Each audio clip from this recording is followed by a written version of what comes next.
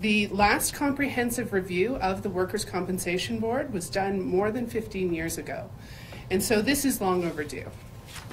It is absolutely critical that Albertans feel confident that this system provides fair compensation and meaningful rehabilitation in a way that is sustainable and affordable.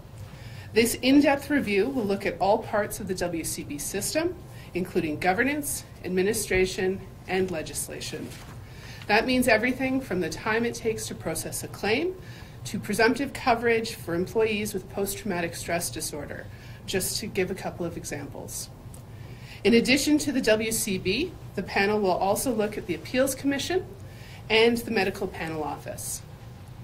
The panel will engage with injured workers, employers, labor unions, key partners, and interested Albertans who rely on the WCB system. This will also include meaningful discussions with farmers and ranchers and their waged farm workers who are new to the WCB system and will have recommendations. I also want to stress that the dedicated WCB board members, staff, and other officials will be engaged in every step of the way. As Labour Minister, it's very important to me that absolutely everyone who relies on the WCB is heard through this process.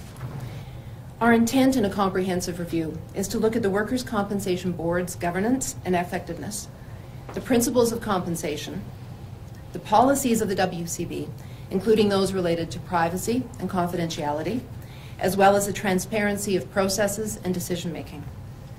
As Minister Gray noted, we are committed to providing her with a progress report this fall and expect to be able to deliver a final report next spring. I think there's a cultural shift in the WCB that has to change. It's run like a business, and it's not a business, and it shouldn't be a business. It should be there as a protection for workers' health and safety, and to ensure that workers that are injured are compensated and protected. So it's not a business, but it's certainly run like one. And I think somebody alluded to very high salaries at the top end of it.